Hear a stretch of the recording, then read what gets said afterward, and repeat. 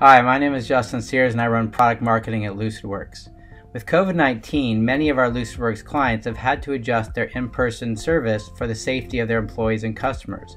Here are 3 tips for service during COVID. Tip 1.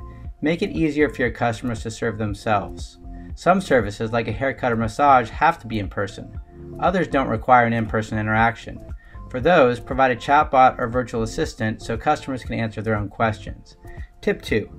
Personalize how you interact with your customers. If you used to show your customers love with an in-person flourish, now show them that love by personalizing your digital connection. Get closer to your customers online so you don't need to get closer physically. Tip 3. Create great content. While some service businesses had their doors closed for shelter in place, they created videos or blog posts to stay connected with clientele. When they opened back up, customers remembered the gesture. Sure, these are tough times, but let's use this moment to figure out the ideal mix of in-person and digital service.